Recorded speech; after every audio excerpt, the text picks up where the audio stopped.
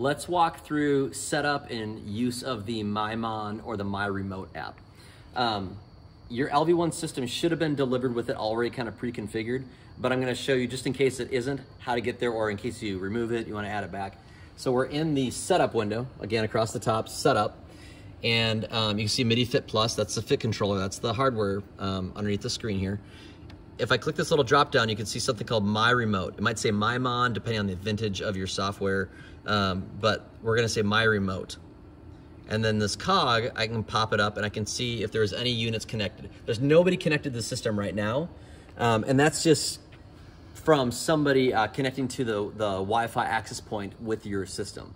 So let's say I've got a phone here and this one has got, it's got the MyMon app installed. So I'm just gonna click on the MyMon app. It's gonna load. And the first time it pops up, it might pop up into a screen that looks like this, where it says select mixer. Well, there's only one mixer.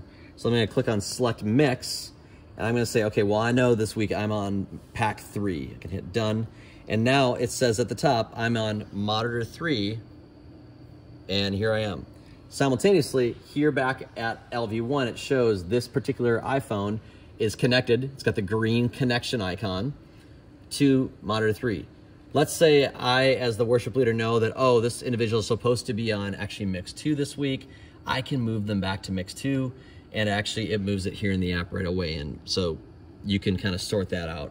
If you're like, oh, I don't want them to change their mix again, I'm just gonna lock their mix. You can see that drop down went away. Now in both places it shows the mix is locked, so you're locked to mix 2 at this point.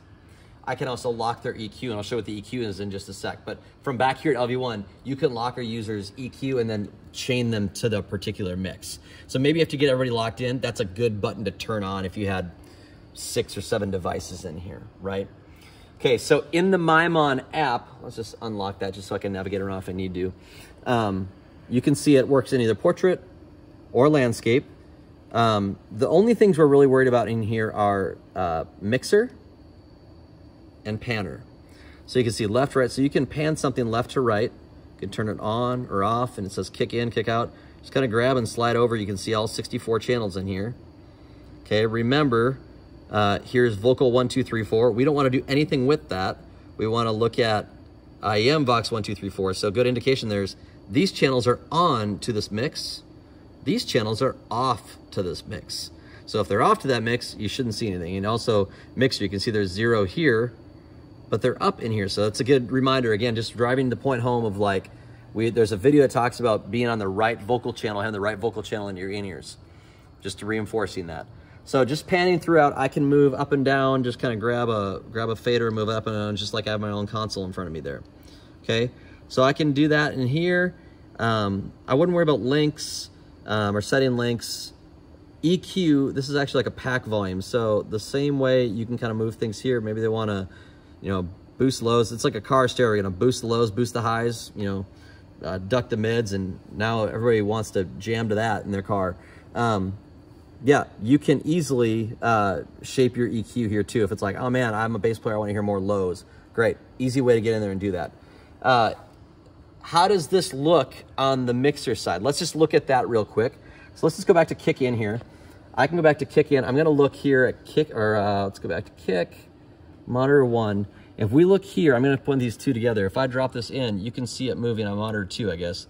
So I'm up and down, it's instantaneous. If I turn that off, turns it on, great.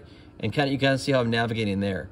So it's very, very quick. Simultaneously or similarly, if I move it here, it does the same thing here. So it's really quick, really responsive.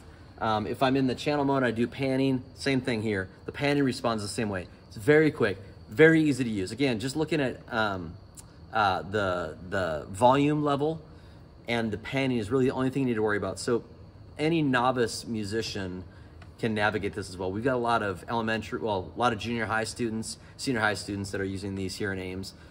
Very easy to navigate. And we actually kind of find this is really one of the big selling features for sending this on a church plant, is the fact that the engineer who maybe is just kind of getting started, him or herself, they don't have to worry about all the needs of the musicians because there's a baseline monitor mix set and established.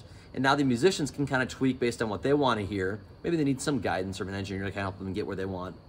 But sometimes the needs of 4+ band members on the platform exceeds the needs of the house. So by saying, hey band, you're kind of responsible for your own ears, it allows that more novice engineer to focus on the needs of the entire house for worship. So I hope that's helpful. That's kind of setting up MyMon or MyRemote and how to navigate it from there. To be connected to it, you got to be on your Wi-Fi network for the package, which you should have gotten some of that information when you deployed it as to what that network is and what the SSID and the password for that is. So hope that's helpful.